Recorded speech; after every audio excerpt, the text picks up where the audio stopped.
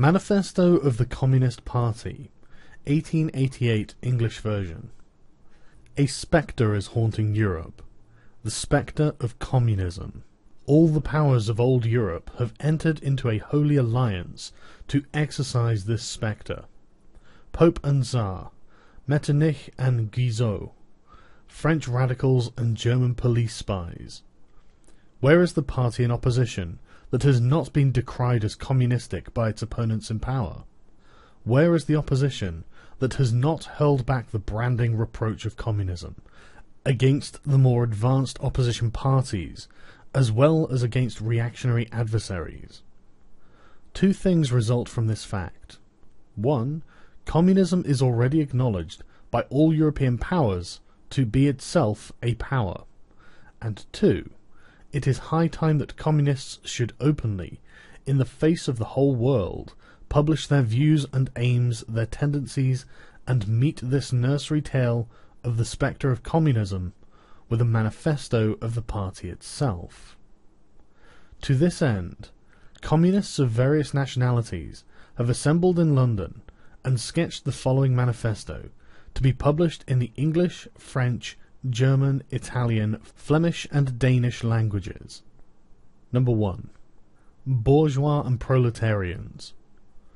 The history of all hitherto existing society is the history of class struggles. Freeman and slave, patrician and plebeian, lord and serf, guildmaster and journeyman, in a word, oppressor and oppressed, stood in constant opposition to one another, carried on an uninterrupted, now hidden, now open fight, a fight that each time ended either in a revolutionary reconstitution of society at large, or in the common ruin of the contending classes. In the earlier epochs of history, we find almost everywhere a complicated arrangement of society into various orders, a manifold gradation of social rank. In ancient Rome we have patricians, knights, plebeians and slaves. In the Middle Ages, feudal lords, vassals, guildmasters, journeymen, apprentices, serfs. In almost all of these classes, again, subordinate gradations. The modern bourgeois society that sprouted from the ruins of feudal society has not done away with class antagonisms.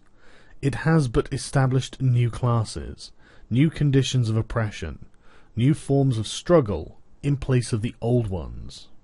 Our epoch, the epoch of the bourgeoisie, possesses, however, this distinct feature.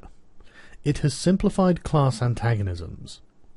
Society as a whole is more and more splitting up into two great hostile camps, into two great classes, directly facing each other, bourgeoisie and proletariat.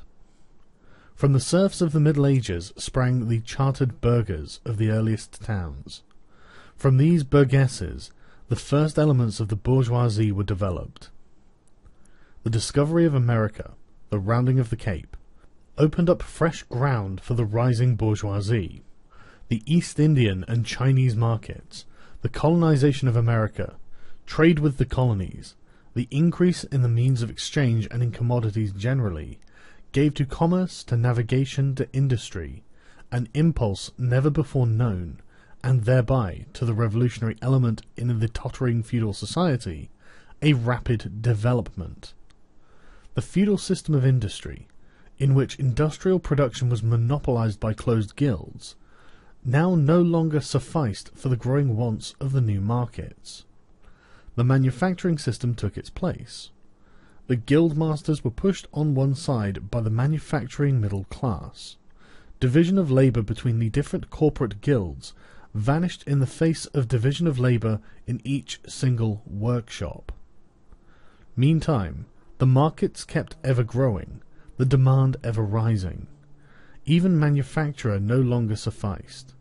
Thereupon, steam and machinery revolutionized industrial production. The place of manufacture was taken by the giant modern industry. The place of the industrial middle class by industrial millionaires. The leaders of the whole industrial armies, the modern bourgeois. Modern industry has established the world market for which the discovery of America paved the way. This market has given an immense development to commerce, to navigation, to communication by land. This development has, in turn, reacted on the extension of industry, and in proportion as industry, commerce, navigation, railways extended, in the same proportion the bourgeoisie developed, increased its capital, and pushed into the background every class handed down from the Middle Ages. We see, therefore, how the modern bourgeoisie is itself a product of the long course of development, of a series of revolutions in the modes of production and exchange. Each step in the development of the bourgeoisie was accompanied by a corresponding political advance of that class.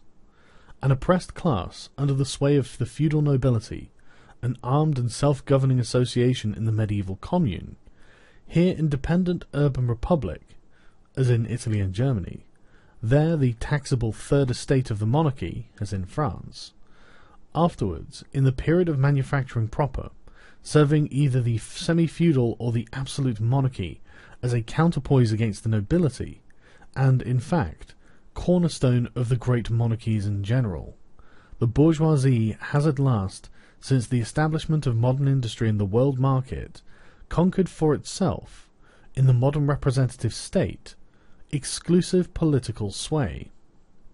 The executive of the modern state is but a committee for managing the common affairs of the whole bourgeoisie.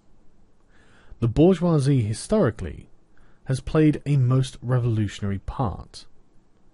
The bourgeoisie, wherever it has got the upper hand, has put an end to all feudal, patriarchal, idyllic relations.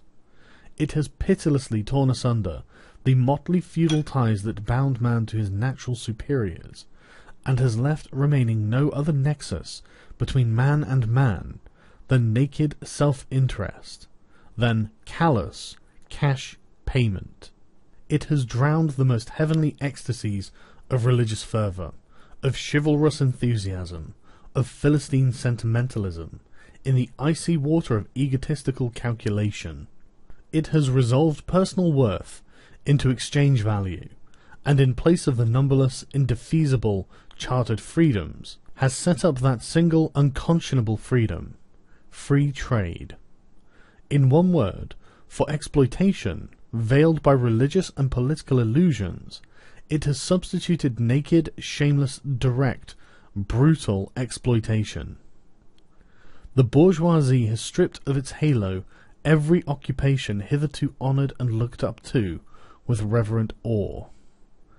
It has converted the physician, the lawyer, the priest, the poet, the man of science, into its paid wage labourers.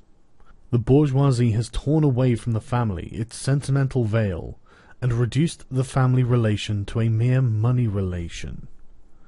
The bourgeoisie has disclosed how it came to pass that the brutal display of vigour in the Middle Ages, which reactionaries so admire, found its fitting complement in the most slothful indolence. It has been the first to show what man's activity can bring about. It has accomplished the need of a constantly expanding market for its products, chases the bourgeoisie over the entire surface of the globe. It must nestle everywhere, settle everywhere, establish connections everywhere. The bourgeoisie has, through its exploitation of the world market, given a cosmopolitan character to production and consumption in every country. To the great chagrin of reactionists, it has drawn from under the feet of industry the national ground on which it stood. All old established national industries have been destroyed or are daily being destroyed. They are dislodged by new industries, whose introduction becomes a life and death question for all civilized nations. By industries that no longer work up indigenous raw material, but raw material drawn from the remotest zones. Industries whose products are consumed not only at home, but in every quarter of the globe. In place of the old wants, satisfied by the production of the country, we find new wants, requiring for their satisfaction the products of distant lands and climes. In place of the old local and national seclusion and self-sufficiency, we have intercourse in every direction, universal interdependence of nations, and as in material, so also in intellectual production, the intellectual creation of individual nations become common property. National one-sidedness and narrow-mindedness become more and more impossible, and from the numerous national and local literatures there arises a world literature. The bourgeoisie, by the rapid improvement of all instruments of production, by the immensely facilitated means of communication, draws all, even the most barbarian nations, into civilization. The cheap prices of commodities are the heavy artillery with which it batters down all Chinese walls, with which it forces the barbarians' intensely obstinate hatred of foreigners to capitulate. It compels all nations, on pain of extinction, to adopt the bourgeois mode of production. It compels them to introduce what it calls civilization into their midst, i.e., to become bourgeois themselves. In one word, it creates a world after its own image. The bourgeoisie has subjected the country to the rule of the towns. It has created enormous cities, has greatly increased the urban population as compared with the rural, and has thus rescued a considerable part of the population from the idiocy of rural life. Just as it has made the country dependent on the towns, so it has made the barbarian and semi-barbarian countries dependent on the civilized ones, nations of peasants on nations of bourgeois, the East on the West. The bourgeoisie keeps more and more doing away with the scattered state of the population, of the means of production and of property. It has agglomerated population, centralized the means of production, and has concentrated property in a few hands. The necessary consequence of this was political centralization. Independent, or but loosely connected provinces, with separate interests, laws, governments, and systems of taxation, became lumped together into one nation, with one government, one code of laws, one national class interest, one frontier and one customs tariff. The bourgeoisie, during its rule of scarce 100 years, has created more massive and more colossal productive forces than have all the preceding generations together. Subjection of nature's forces to man, machinery, application of chemistry to industry and agriculture, steam navigation, railways, electric telegraphs, clearing of whole continents for cultivation, canalization of rivers, whole populations conjured out of the ground. What earlier century had even a presentiment that such productive forces slumbered in the lap of social labour? We see then the means of production and of exchange, on whose foundation the bourgeoisie built itself up, were generated in feudal society. At a certain stage in the development of these means of production and exchange, the conditions under which feudal society produced and exchanged, the feudal organization of agriculture and manufacturing industry, in one word, the feudal relations of property, became no longer compatible with the already developed productive forces. They became so many fetters. They had to be burst asunder. They were burst asunder. Into their place stepped free competition, accompanied by a social and political constitution adapted in it, and the economic and political sway of the bourgeois class. A similar movement is going on before our own eyes. Modern bourgeois society, with its relations of production, of exchange and of property, a society that has conjured up such gigantic means of production and of exchange, is like the sorcerer who is no longer able to control the powers of the netherworld whom he has called up by his spells. For many a decade past, the history of industry and commerce is but the history of the revolt of modern productive forces against modern conditions of production, against the property relations that are the conditions for the existence of the bourgeois and of its rule. It is enough to mention that the commercial crises that by their periodical return put the existence of the entire bourgeois society on its trial, each time more threateningly, In these crises, a great part not only of the existing products, but also of the previously created productive forces, are periodically destroyed. In these crises, there breaks out an epidemic that, in all earlier epochs, would have seemed an absurdity, the epidemic of overproduction. Society suddenly finds itself put back into a state of momentary barbarism. It appears as if a famine, a universal war of devastation, had cut off the supply of every means of subsistence. Industry and commerce seem to be destroyed. And why? Because there is too much civilization, too much means of subsistence, too much industry, too much commerce. The productive forces at the disposal of society no longer tend to further the development of the conditions of bourgeois property. On the contrary, they have become too powerful for these conditions, by which they are fettered, and so soon as they overcome these fetters, they bring disorder into the whole of bourgeois society, endanger the existence of bourgeois property. The conditions of bourgeois society are too narrow to comprise the wealth created by them. And how does the bourgeoisie get over these crises? On one hand, by enforced destruction of a mass of productive forces, on the other, by the conquest of new markets, and by the more thorough exploitation of the old ones. That is to say, by paving the way for more extensive and more destructive crises, and by diminishing the means whereby crises are prevented.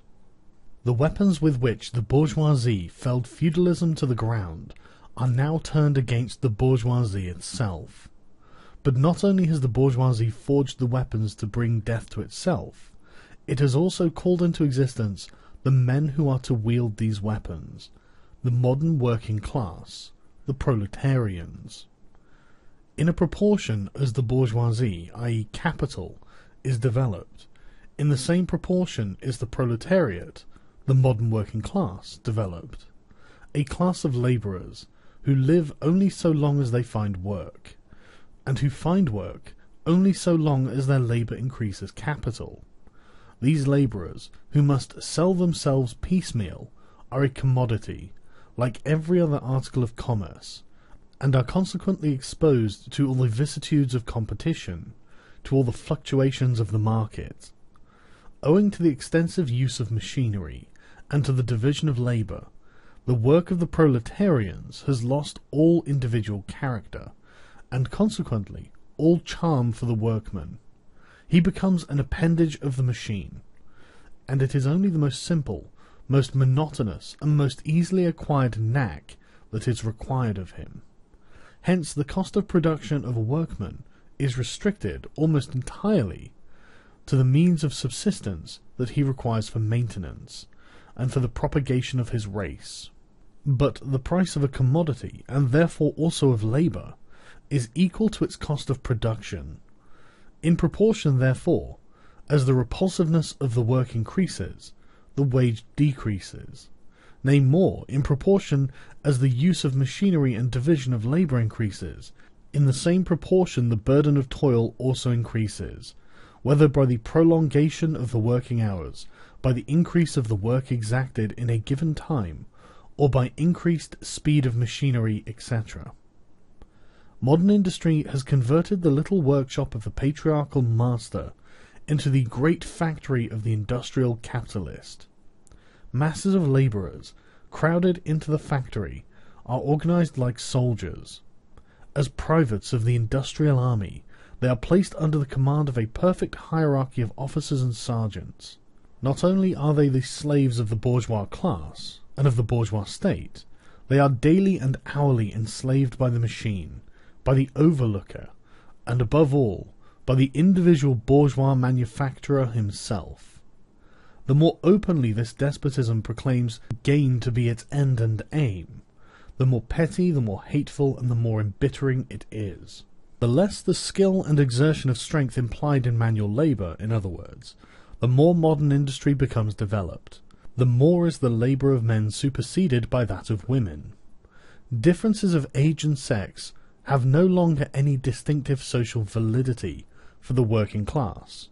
All are instruments of labour, more or less expensive to use, according to their age and sex. No sooner is the exploitation of the labourer by the manufacturer so far at an end that he receives his wages in cash, than he is set upon by other portions of the bourgeoisie, the landlord, the shopkeeper, the pawnbroker, etc. The lower strata of the middle class, the small tradespeople, shopkeepers, and retired tradesmen generally, the handicraftsmen and the peasants, all these sink gradually into the proletariat, partly because their diminutive capital does not suffice for the scale on which modern industry is carried on, and is swamped in the competition with the large capitalists, partly because their specialized skill is rendered worthless by new methods of production. Thus, the proletariat is recruited from all classes of the population. The proletariat goes through various stages of development. With its birth begins a struggle with the bourgeoisie. At first, the contest is carried on by individual labourers, then by the work people of a factory, then by the operative of one trade, in one locality, against the individual bourgeois who directly exploits them. They direct their attacks not against the bourgeois conditions of production, but against the instruments of production themselves. They destroy imported wares and compete with their labour. They smash to pieces machinery. They set factories ablaze. They seek to restore by force the vanished status of the workmen of the Middle Ages. At this stage, the labourers still form an incoherent mass, scattered over the whole country, and broken up by their mutual competition. If anywhere they unite to form more compact bodies, this is not yet the consequence of their own active union, but of the union of the bourgeoisie, which class, in order to attain its own political ends, is compelled to set the whole proletariat in motion, and is moreover yet, for a time, able to do so. At this stage, therefore, the proletarians do not fight their enemies, but the enemies of their enemies, the remnants of absolute monarchy, the landowners, the non-industrial bourgeois, the petty bourgeois. Thus, the whole historical movement is concentrated in the hands of the bourgeoisie.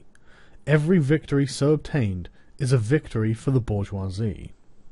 But with the development of industry, the proletariat not only increases in number, it becomes concentrated in greater masses. Its strength grows, and it feels that strength more. The various interests and conditions of life within the ranks of the proletariat are more and more equalized, in proportion as machinery obliterates all distinctions of labour, and nearly everywhere reduces wages to the same low level.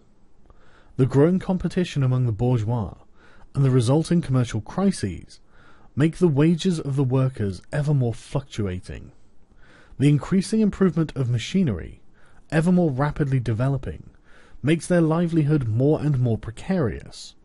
The collisions between individual workmen and individual bourgeois take more and more the character of collisions between two classes. Thereupon, the workers begin to form combinations, trade unions, against the bourgeois. They club together in order to keep up the rate of wages. They found permanent associations in order to make provision beforehand for these occasional revolts. Here and there, the contest breaks out into riots. Now and then the workers are victorious, but only for a time. The real fruit of their battles lie, not in the immediate result, but in the ever-expanding union of the workers.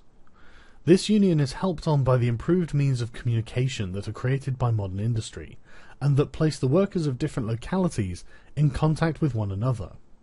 It was just this character that was needed to centralize the numerous local struggles, all of the same character, into one national struggle between classes. But every class struggle is a political struggle, and that union, to attain which the burghers of the Middle Ages, with their miserable highways, required centuries, the modern proletariat, thanks to railways, achieve in a few years. The organization of the proletarians into a class, and consequently into a political party, is continually being upset again by the competition between the workers themselves. But it ever rises up again, stronger, firmer, mightier. It compels legislative recognition of particular interests of the workers by taking advantage of the divisions among the bourgeoisie itself. Thus, the 10 Hours Bill in England was carried. Altogether, collisions between the classes of the old society further, in many ways, the course of development of the proletariat.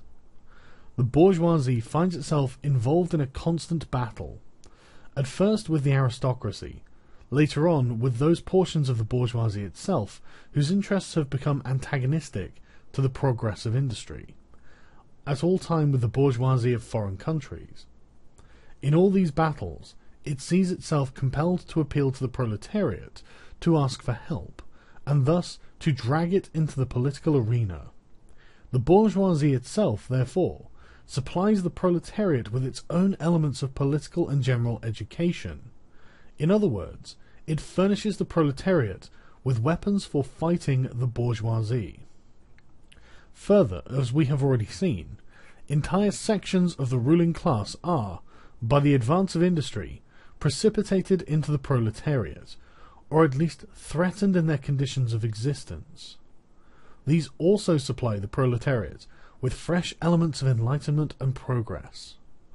Finally, in times when the class struggle nears the decisive hour, the progress of dissolution going on within the ruling class, in fact within the whole range of old society, assumes such a violent, glaring character that a small section of the ruling class cuts itself adrift, joins the revolutionary class, the class that holds the future in its hands.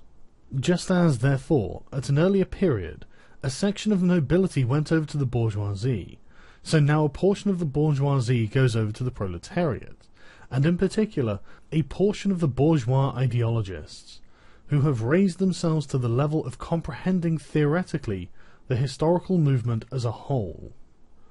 Of all the classes that stand face to face with the bourgeoisie today, the proletariat alone is a really revolutionary class. The other classes decay and finally disappear in the face of modern industry. The proletariat is its special and essential product. The lower middle class, the small manufacturer, the shopkeeper, the artisan, the peasant, all these fight against the bourgeoisie to save from extinction their existence as fractions of the middle class. They are therefore not revolutionary, but conservative.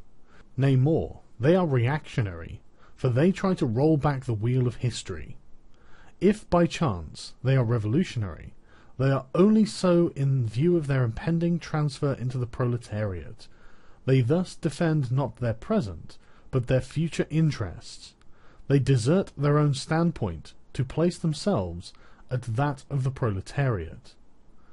The dangerous class, lumpen proletariat, the social scum, that passively rotting mass thrown off by the lowest layers of the old society, may, here and there, be swept into the movement by a proletarian revolution. Its conditions of life, however, prepare it far more for the part of a bribed tool of reactionary intrigue. In the condition of the proletariat, those of old society at large are already virtually swamped. The proletarian is without property. His relation to his wife and children has no longer anything in common with the bourgeois family relations. Modern industry labour, modern subjection to capital, the same in England as in France, in America as in Germany, has stripped him of every trace of national character. Law, morality, religion are to him so many bourgeois prejudices, behind which lurk in ambush just as many bourgeois interests. All the preceding classes that got the upper hand sought to fortify their already acquired status by subjecting society at large to their conditions of appropriation. The proletarians cannot become masters of the productive forces of society, except by abolishing their own previous mode of appropriation, and thereby also every other previous mode of appropriation. They have nothing of their own to secure and to fortify. Their mission is to destroy all previous securities for, and insurances of, individual property. All previous historical movements were movements of minorities, or in the interests of minorities. The proletarian movement is the self-conscious, independent movement of the immense majority, in the interest of the immense majority.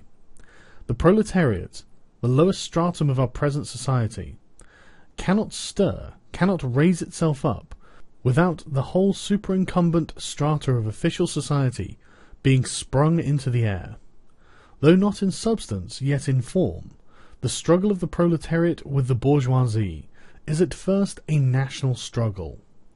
The proletariat of each country must, of course, first of all settle matters with its own bourgeoisie. In depicting the most general phase of the development of the proletariat, we traced the more or less veiled civil war, raging within existing society, up to the point where that war breaks out into open revolution, and where the violent overthrow of the bourgeoisie lays the foundation for the sway of the proletariat. Hitherto, every form of society has been based, as we have already seen, on the antagonism of the oppressing and oppressed classes. But in order to oppress a class, certain conditions must be assured to it under which it can, at least, continue its slavish existence.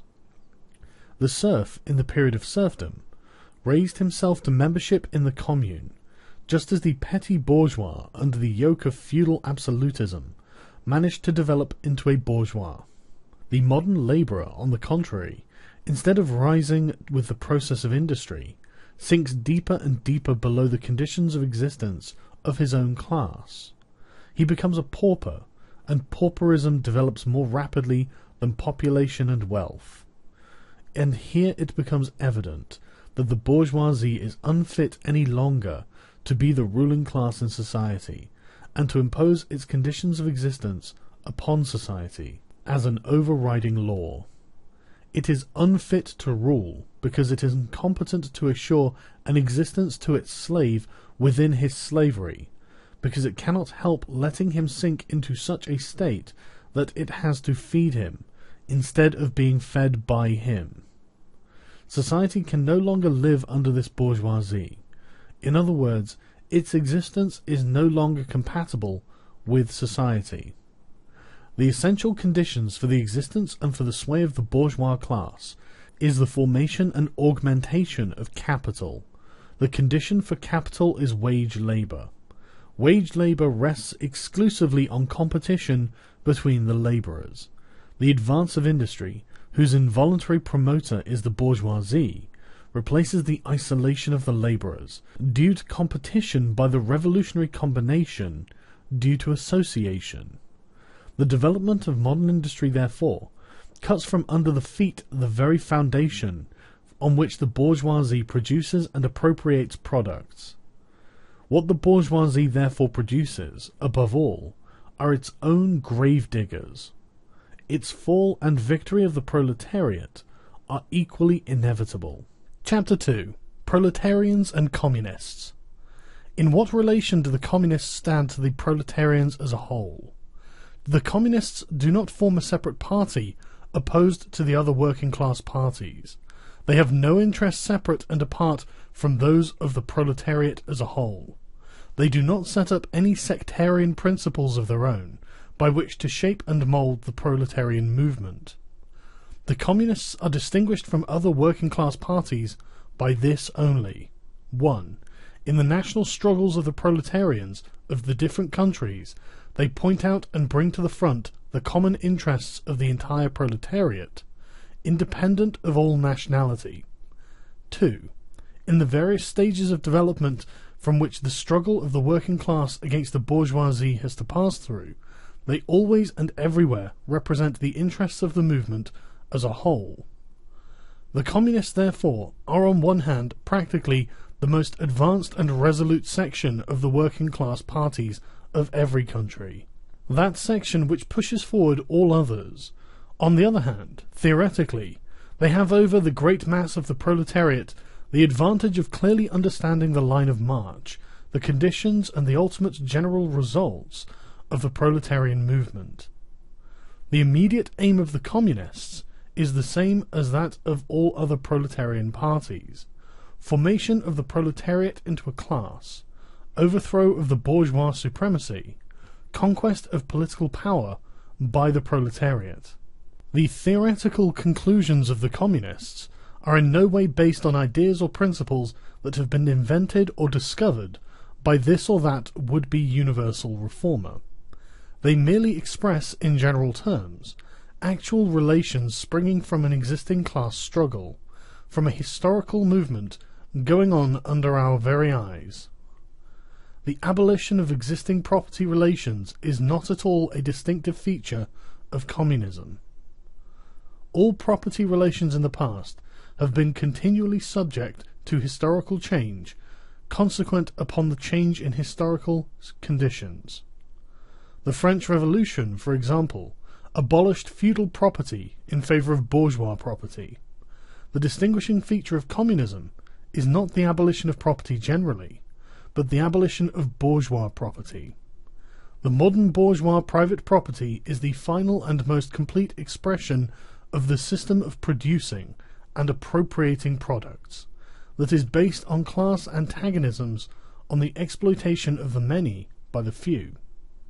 In this sense, the theory of the communists may be summed up in a single sentence: abolition of private property. We communists have been reproached with the desire of abolishing the right of personally acquiring property as the fruit of a man's own labour, which property is alleged to be the groundwork of all personal freedom, activity, and independence. Hard-won, self-acquired, self-earned property. Do you mean the property of the petty artisan and of the small peasant, a form of property that preceded the bourgeois form? There is no need to abolish that. The development of industry has to a great extent already destroyed it, and it is still destroying it daily. Or do you mean the modern bourgeois private property? But does the wage labour create any property for the labourer? Not a bit. It creates capital, i.e. that kind of property which exploits wage labour, and cannot increase except upon condition of begetting a new supply of wage labour for fresh exploitation. Property in its present form is based on the antagonism of capital and wage labour. Let us examine both sides of this antagonism. To be a capitalist is to not only have a purely personal, but a social status in production. Capital is a collective product, and only by the united action of many members, nay, in the last resort, only by the united action of all members of society, can it be set in motion. Capital is therefore not only personal, it is a social power. When, therefore, capital is converted into common property, into the property of all members of society, personal property is not thereby transformed into social property. It is only the social character of the property that is changed. It loses its class character. Let us now take wage labour. The average price of wage labour is the minimum wage, i.e. that quantum of the means of subsistence which is absolutely requisite to keep the labourer in bare existence as a labourer. What, therefore, the wage labourer appropriates, by means of his labour, merely suffices to prolong and reproduce a bare existence. We by no means intend to abolish this personal appropriation of the products of labour, an appropriation that is made for the maintenance and reproduction of human life, and that leaves no surplus wherewith to command the labour of others. All that we want to do away with is the miserable character of this appropriation, under which the labourer lives merely to increase capital, and is allowed to live only in so far as the interest of the ruling class requires it. In bourgeois society, living labour is but a means to increase accumulated labour. In communist society, accumulated labour is but a means to widen, to enrich, to promote the existence of the labourer. In bourgeois society, therefore, the past dominates the present. In communist society, the present dominates the past. In bourgeois society, capital is independent and has individuality, while the living person is dependent and has no individuality. And the abolition of this state of things is called by the bourgeois the abolition of individuality and freedom. And rightly so. The abolition of bourgeois individuality, bourgeois independence, and bourgeois freedom is undoubtedly aimed at. By freedom is meant, under the present bourgeois conditions of production, free trade, free selling, and free buying. But if selling and buying disappears, free selling and buying disappears also. This talk about free selling and buying, and all the other brave words of our bourgeois about freedom in general, have a meaning, if any, only in contrast with restricted selling and buying, with the fettered traders of the Middle Ages, but have no meaning when opposed to the communistic abolition of buying and selling, of the bourgeois conditions of production, and of the bourgeoisie itself. You are horrified at our intending to do away with private property, but in your existing society, private property is already done away with for 9/10 of the population. Its existence for the few is solely due to its non-existence in the hands of those 9/10. You reproach us, therefore, with intending to do away with a form of property, and the necessary condition for whose existence is the non-existence of any property for the immense majority of society. In one word, you reproach us for intending to do away with your property. Precisely so. That is just what we intend. From the moment when labour can no longer be converted into capital, money, or rent, into a social power capable of being monopolized, i.e., from the moment when individual property can no longer be transformed into bourgeois property, into capital, from that moment, you say, individuality vanishes. You must, therefore, confess that by individual you mean no other person than the bourgeois, than the middle-class owner of property. This person must, indeed, be swept out of the way and made impossible. Communism deprives no man of the power to appropriate the products of society. All that it does is to deprive him of the power to subjugate the labour of others by means of such appropriations. It has been objected that upon the abolition of private property, all work will cease, and universal laziness will overtake us. According to this, bourgeois society ought long ago to have gone to the dogs through sheer idleness, for those of its members who work acquire nothing, and those who acquire anything do not work. The whole of this objection is but another expression of the tautology, that there can no longer be any wage labour when there is no longer any capital. All objections urged against the communist mode of producing and appropriating material products have, in the same way, been urged against the communistic mode of producing and appropriating intellectual products. Just as, to the bourgeois, the disappearance of class property is the disappearance of production itself, so the disappearance of class culture is to him identical with the disappearance of all culture. That culture, the loss of which he laments, is, for the enormous majority, a mere training to act as a machine.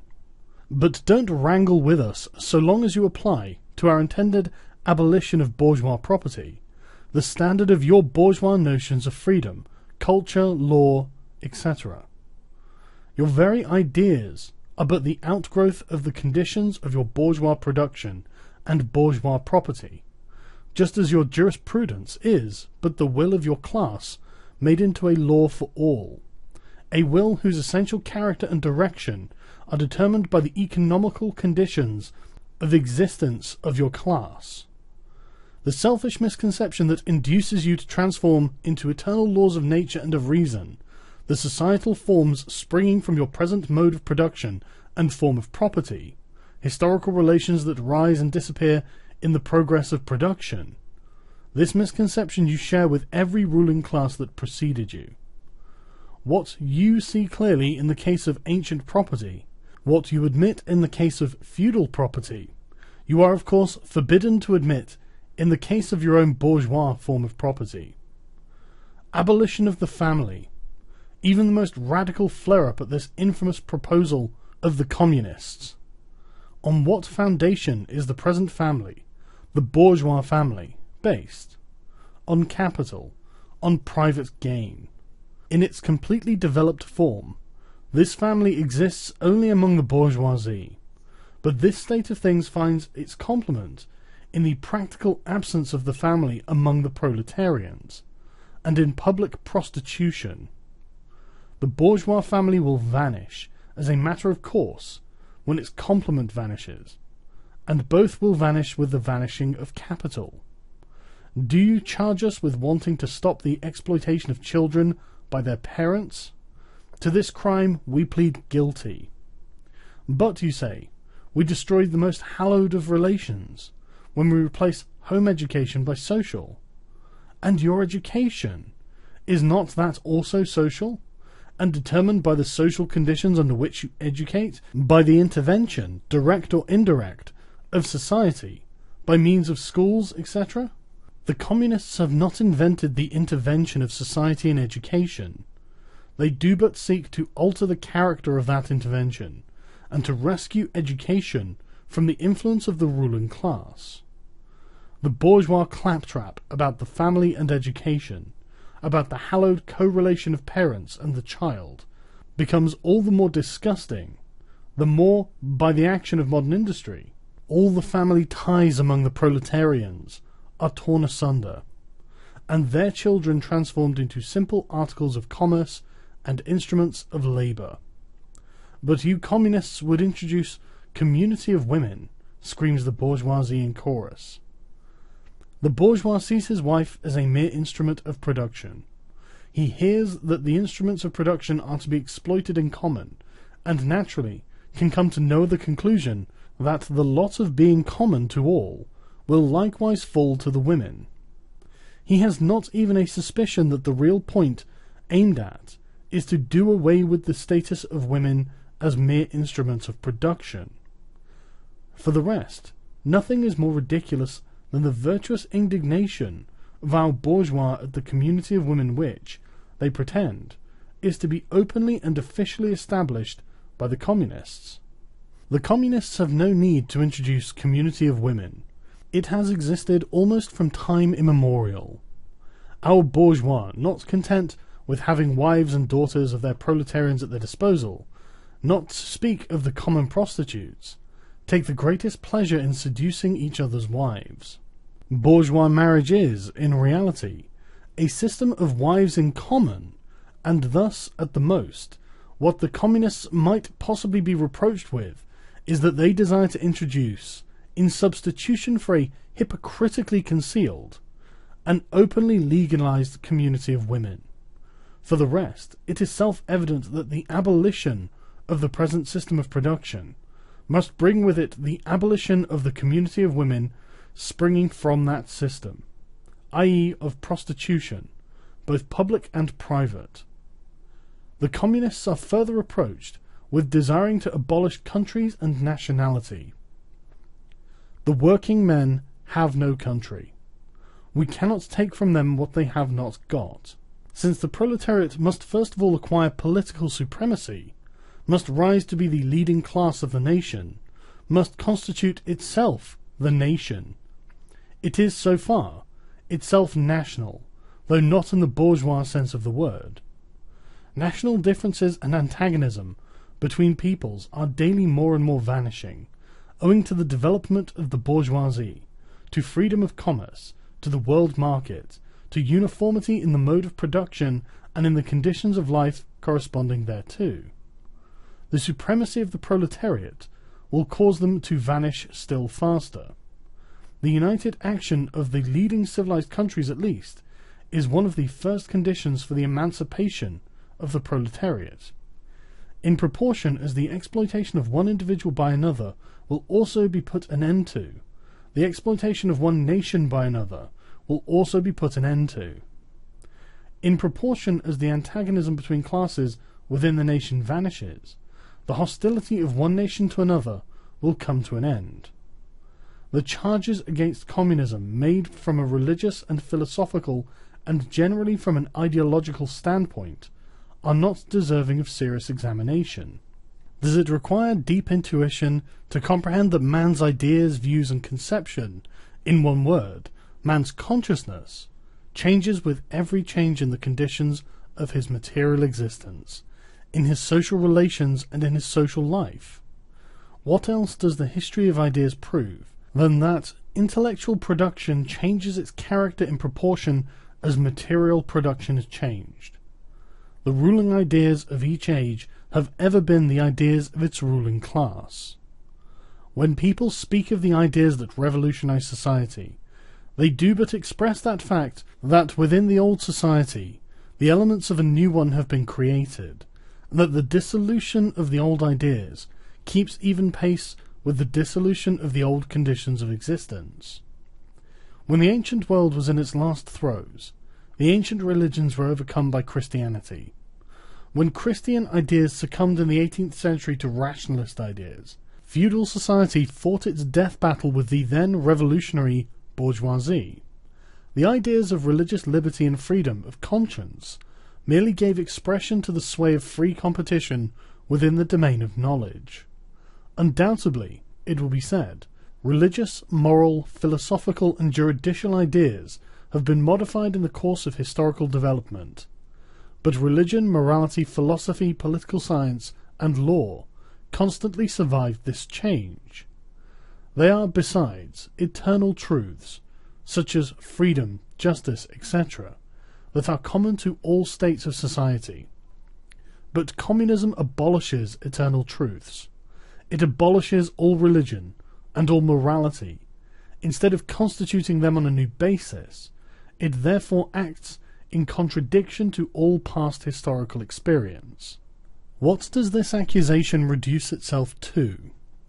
The history of all past society has consisted in the development of class antagonisms, antagonisms that assumed different forms at different epochs.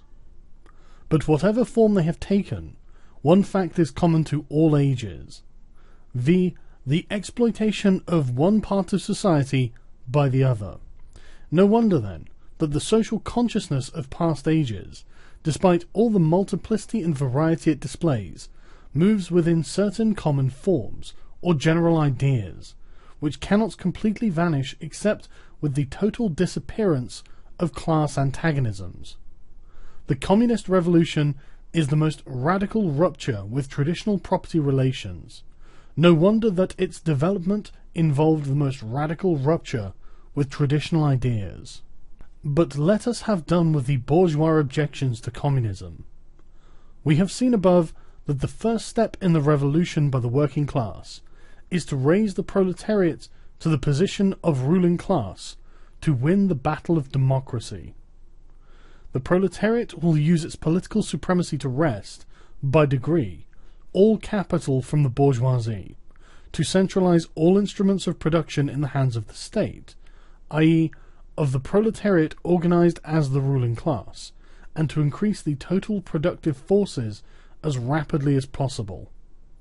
Of course, in the beginning, this cannot be effected except by means of despotic inroads on the rights of property and on the conditions of bourgeois production, by means of measures, therefore, which appear economically insufficient and untenable, but which, in the course of the movement, outstrip themselves, necessitate further inroads on the old social order, and are unavoidable as a means of entirely revolutionizing the mode of production. These measures will, of course, be different in different countries. Nevertheless, in most advanced countries, the following will be pretty generally applicable. 1. Abolition of property in land and application of all rents of land to public purposes. 2. A heavy progressive or graduated income tax. 3. Abolition of all rights of inheritance. 4. Confiscation of the property of all emigrants and rebels. 5. Centralization of credit in the hands of the state, by means of a national bank with state capital and an exclusive monopoly. 6. Centralization of the means of communication and transport in the hands of the state. 7. Extension of factories and instruments of production owned by the state, the bringing into cultivation of wastelands, and the improvement of the soil generally in accordance with a common plan. 8. Equal liability of all to work, establishment of industrial armies, especially for agriculture. 9. combination of agriculture with manufacturing industries, gradual abolition of all the distinction between town and country by a more equitable distribution of the populace over the country. 10. Free education for all children in public schools, abolition of children's factory labour in its present form, combination of education with industrial production. When, in the course of development, class distinctions have disappeared and all production has been concentrated in the hands of a vast association of the whole nation, the public power will lose its political character.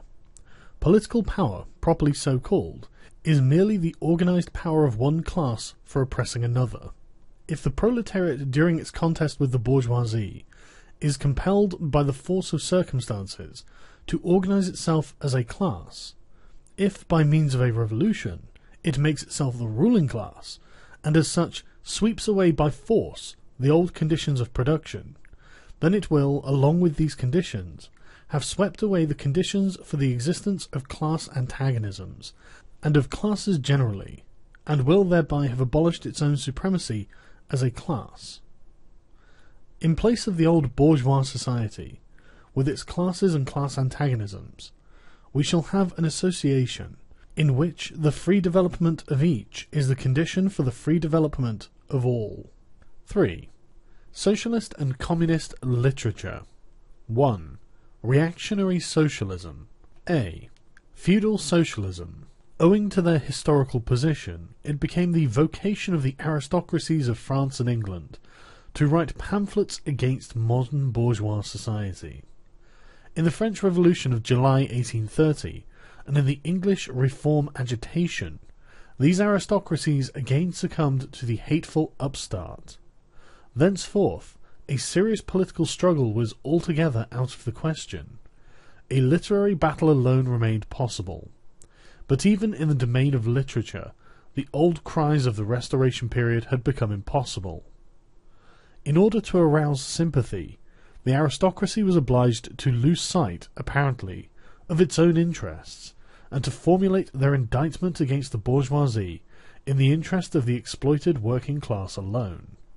Thus the aristocracy took their revenge by singing lampoons on their new masters, and whispering in his ears sinister prophecies of coming catastrophe. In this way arose feudal socialism, half lamentation, half lampoon, half an echo of the past, half menace of the future. At times by its bitter, witty, and incisive criticism, striking the bourgeoisie to the very heart's core, but always ludicrous in its effect, through total incapacity to comprehend the march of modern history. The aristocracy, in order to rally the people to them, waved the proletarian alms bag in front for a banner. But the people, so often as it joined them, saw on their hindquarters the old feudal coats of arms, and deserted with loud and irreverent laughter. One section of the French Legitimists and Young England exhibited this spectacle. In pointing out that their mode of exploitation was different to that of the bourgeoisie, the feudalists forget that they exploited under circumstances and conditions that were quite different and that are now antiquated. In showing that, under their rule, the modern proletariat never existed, they forget that the modern bourgeoisie is the necessary offspring of their own form of society. For the rest, so little do they conceal the reactionary character of their criticism that their chief accusation against the bourgeois amounts to this, that under the bourgeois regime a class is being developed which is destined to cut up root and branch the old order of society. What they upbraid the bourgeoisie with is not so much that it creates a proletariat as that it creates a revolutionary proletariat. In political practice, therefore, they join all in coercive measures against the working class, and in ordinary life, despite their highfalutin phrases, they stoop to pick up the golden apples dropped from the tree of industry, and to barter truth, love, and honour for traffic in wool, beetroot sugar, and potato spirits. As the parson has ever gone hand in hand with the landlord, so has clerical socialism with feudal socialism. Nothing is easier than to give Christian asceticism a socialist tinge. Has not Christianity declaimed against private property, against marriage, against the state? Has it not preached in the place of these charity and poverty, celibacy and mortification of the flesh, monastic life and mother church? Christian socialism is but the holy water with which the priest consecrates the heart-burnings of the aristocrat. B. Petty bourgeois socialism. The feudal aristocracy was not the only class that was ruined by the bourgeoisie, not the only class whose conditions of existence pined and perished in the atmosphere of modern bourgeois society. The medieval burgesses and the small peasant proprietors were the precursors of the modern bourgeoisie.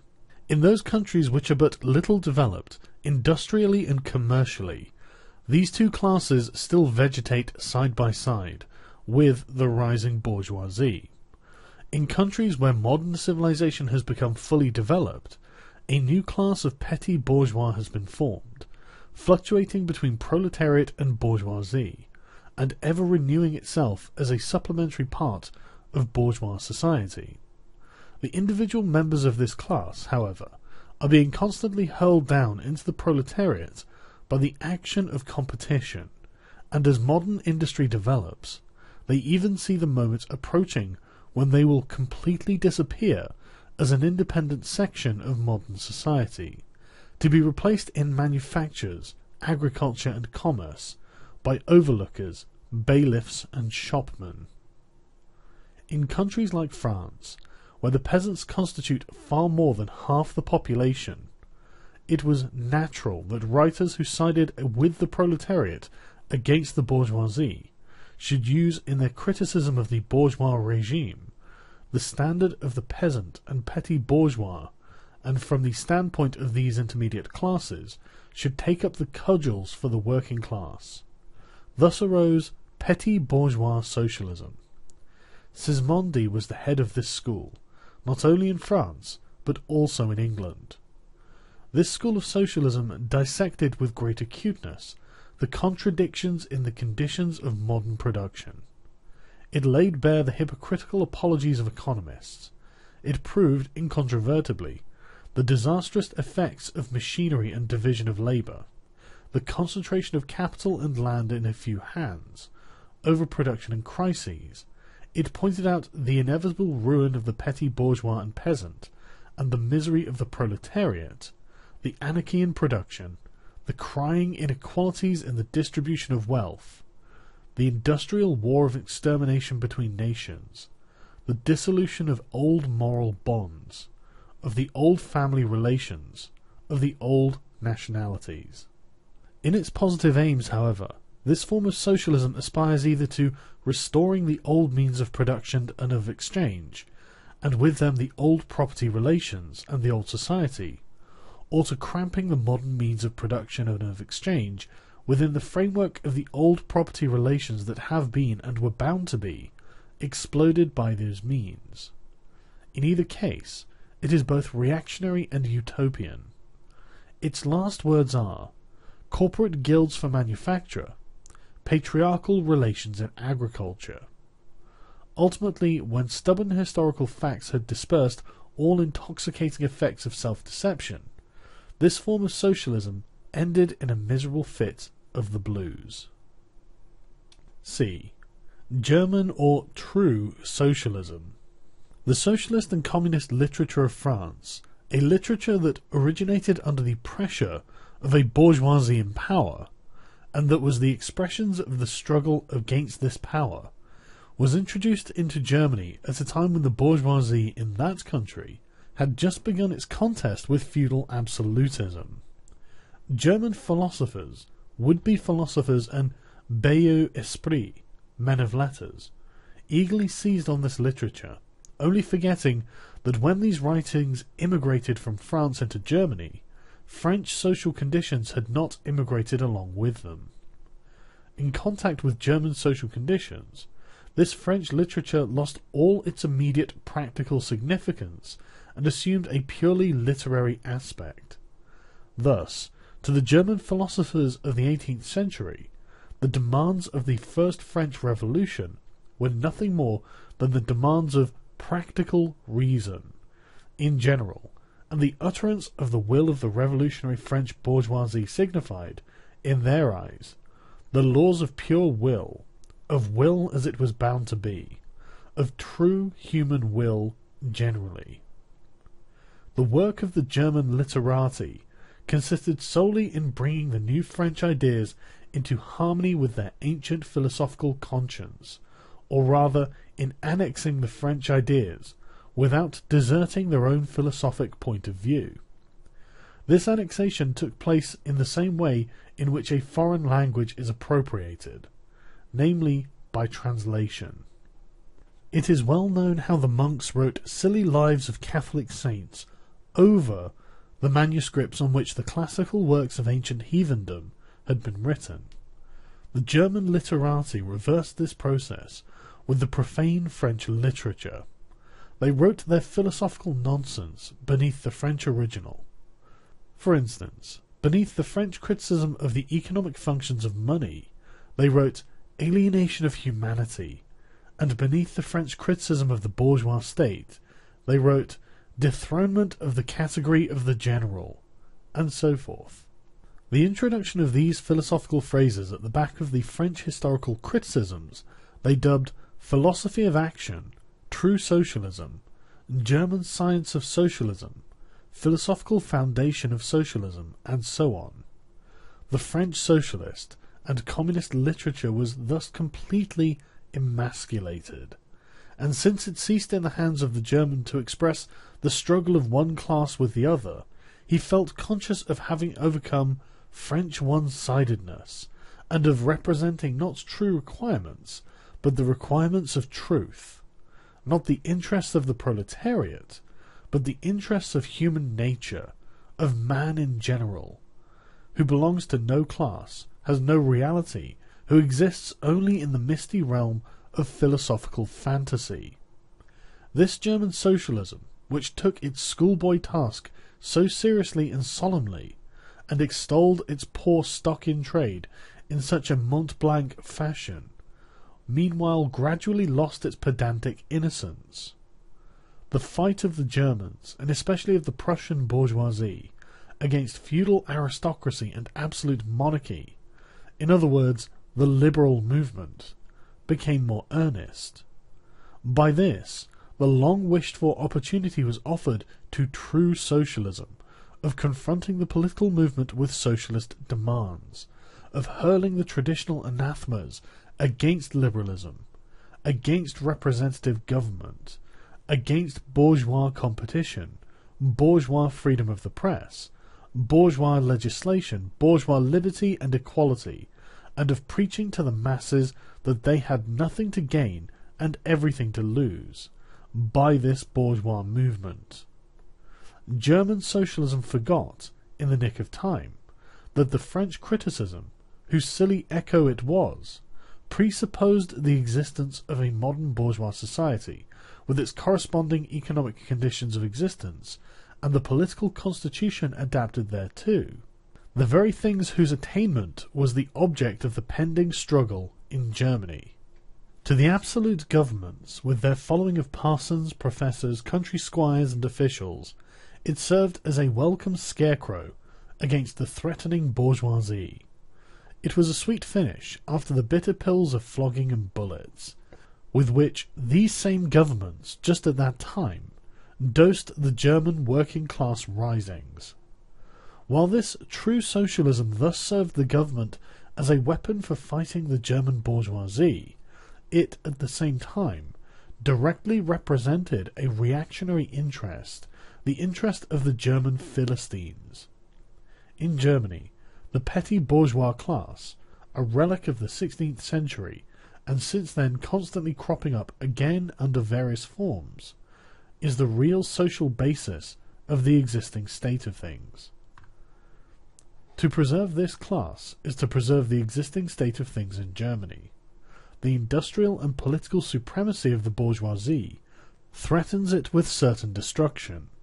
On the one hand, from the concentration of capital, on the other, from the rise of a revolutionary proletariat. True socialism appeared to kill these two birds with one stone. It spread like an epidemic. The robe of speculative cobwebs, embroidered with flowers of rhetoric, steeped in the dew of sickly sentiment, this transcendental robe, in which the German socialists wrapped their sorry eternal truths, all skin and bone, served to wonderfully increase the sale of their goods amongst such a public. And on its part, German socialism recognized more and more its own calling as the bombastic representative of the petty bourgeois Philistine. It proclaimed the German nation to be the model nation, and the German petty Philistine to be the typical man. To every villainous meanness of this model man, it gave a higher, hidden, socialistic interpretation, the exact contrary of its real character. It went to the extreme length of directly opposing the brutally destructive tendency of communism, and of proclaiming its supreme and impartial contempt of all class struggles. With very few exceptions, all the so-called socialist and communist publications that now, 1847, circulate in Germany belong to the domain of this foul and enervating literature. 2. Conservative or bourgeois socialism.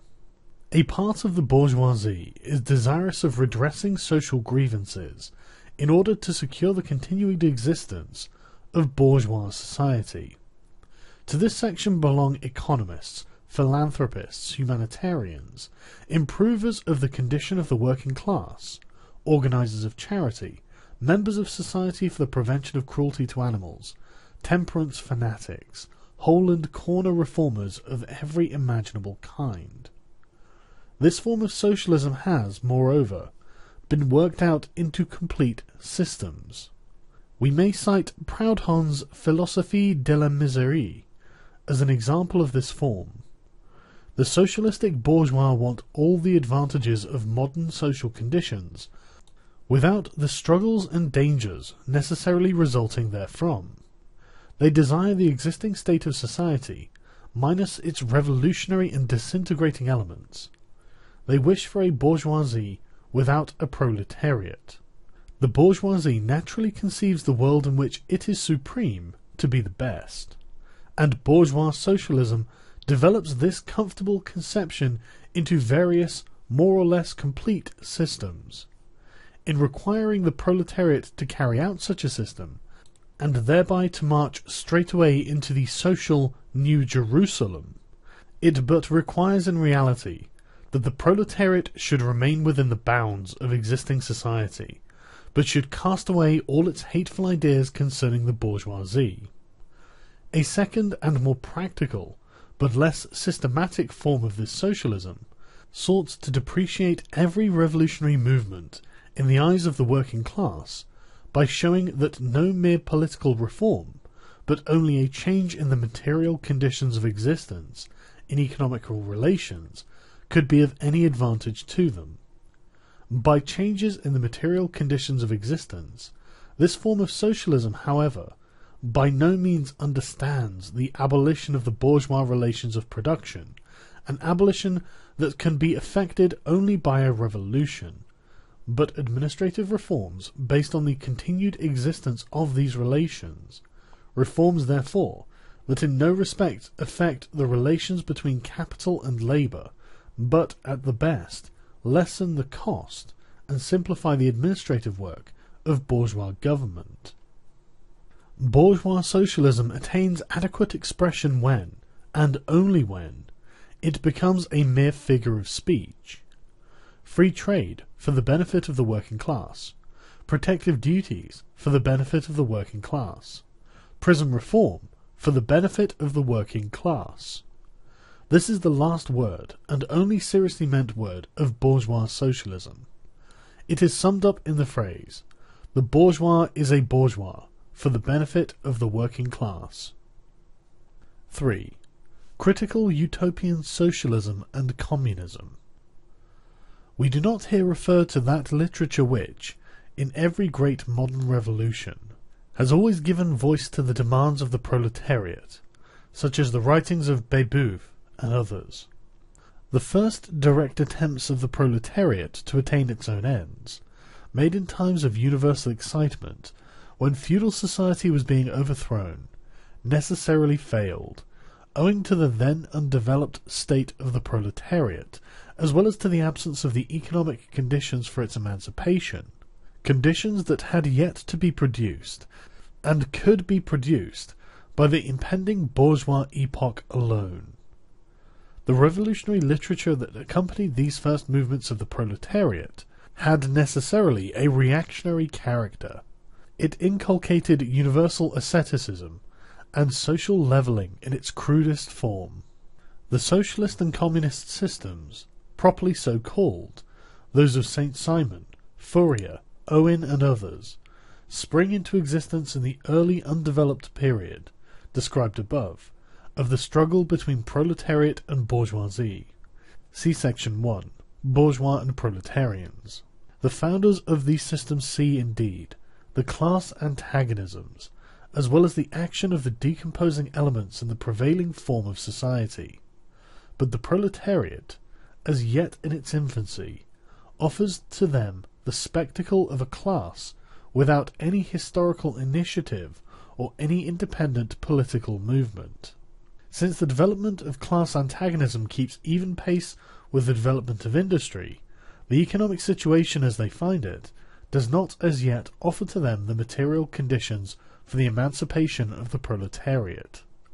They therefore search after a new social science, after new social laws, that are to create these conditions. Historical action is to yield to their personal inventive action historically created conditions of emancipation to fantastic ones, and the gradual spontaneous class organization of the proletariat to an organization of society especially contrived by these inventors. Future history resolves itself, in their eyes, into the propaganda and the practical carrying out of their social plans. In the formation of their plans, they are conscious of caring chiefly for the interests of the working class, as being the most suffering class. Only from the point of view of being the most suffering class does the proletariat exist for them. The underdeveloped state of the class struggle, as well as their own surroundings, causes socialists of this kind to consider themselves far superior to all class antagonisms. They want to improve the condition of every member of society, even that of the most favoured. Hence they habitually appeal to society at large, without the distinction of class, nay, by preference, to the ruling class. For how can people, when once they understand their system, fail to see in it the best possible plan of the best possible state of society? Hence they reject all political, and especially all revolutionary action. They wish to attain their ends by peaceful means, necessarily doomed to failure, and by the force of example to pave the way for the new social gospel. Such fantastic pictures of future society, painted at a time when the proletariat is still in a very undeveloped state, but has a fantastic conception of its own position, correspond with the first instinctive yearnings of that class for a general reconstruction of society. But these socialist and communist publications contain also a critical element. They attack every principle of existing society.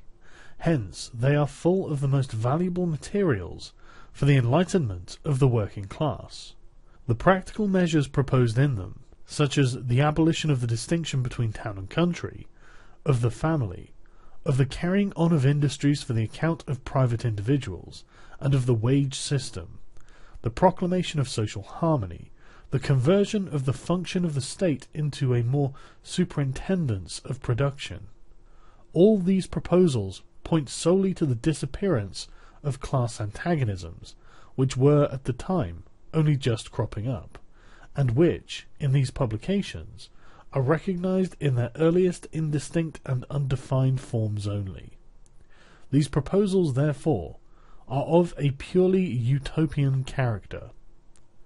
The significance of the critical utopian socialism and communism bears an inverse relation to historical development. In proportion as the modern class struggle develops and takes definite shape, this fantastic standing apart from the contest, these fantastic attacks on it, lose all practical value and all theoretical justification. Therefore, although the originators of these systems were in many respects revolutionary, their disciples have, in every case, formed mere reactionary sects. They hold fast by the original views of their masters, in opposition to the progressive historical development of the proletariat. They, therefore, endeavour and that consistently to deaden the class struggle and to reconcile the class antagonisms. They still dream of experimental realization of their social utopias, of founding isolated phalansteries, of establishing home colonies, or setting up a little Icaria, duodecimo editions of the New Jerusalem. And to realize all of these castles in the air, they are compelled to appeal to the feelings and purses of the bourgeois. By degrees, they sink into the category of the reactionary or conservative socialists, depicted above, differing from these only by more systematic pedantry, and by their fanatical and superstitious belief in the miraculous effects of their social science. They, therefore, violently oppose all political action on the part of the working class. Such action, according to them, can only result from blind unbelief in the new gospel. The Owenites in England, the Fourierists in France, respectively opposed the Chartists and the Reformistes. 4. Position of the Communists in relation to the various existing opposition parties. Section 2 has made clear the relation of the Communists to the existing working-class parties, such as the Chartists in England and the agrarian reformers in America. The Communists fight for the attainment of the immediate aims, for the enforcement of the momentary interests of the working class, but in the movement of the present they also represent and take care of the future of that movement. In France, the Communists ally with the Social Democrats against the conservative and radical bourgeoisie, reserving, however, the right to take up a critical position in regard to phases and illusions traditionally handed down from the Great Revolution. In Switzerland, they support the radicals, without losing sight of the fact that this party consists of antagonistic elements, partly of democratic socialists, in the French sense, partly of radical bourgeois. In Poland, they support the party that insists on an agrarian revolution as the prime condition for national emancipation, that party which fomented the insurrection of Krakow in 1846. In Germany, they fight with the bourgeoisie whenever it acts in a revolutionary way, against the absolute monarchy, the feudal squirearchy, and the petty bourgeoisie. But they never cease, for a single instant, to instill into the working class the clearest possible recognition of the hostile antagonism between bourgeoisie and proletariat, in order that the German workers may straightway use, as so many weapons against the bourgeoisie, the social and political conditions that the bourgeoisie must necessarily introduce along with its supremacy, and in order that, after the fall of the reactionary classes in Germany, the fight against the bourgeoisie itself may immediately begin.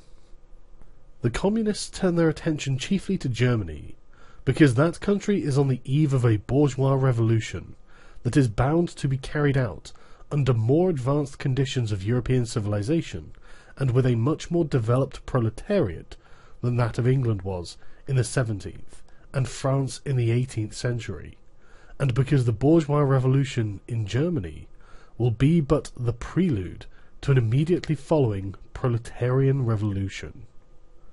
In short, the Communists everywhere support every revolutionary movement against the existing social and political order of things. In all these movements, they bring to the front, as the leading question in each, the property question, no matter what its degree of development at the time. Finally, they labour everywhere for the union and agreement of the democratic parties of all countries. The Communists disdain to conceal their views and aims. They openly declare that their ends can be attained only by the forcible overthrow of all existing social conditions. Let the ruling classes tremble at a communistic revolution. The proletarians have nothing to lose but their chains. They have a world to win. Working men of all countries, unite!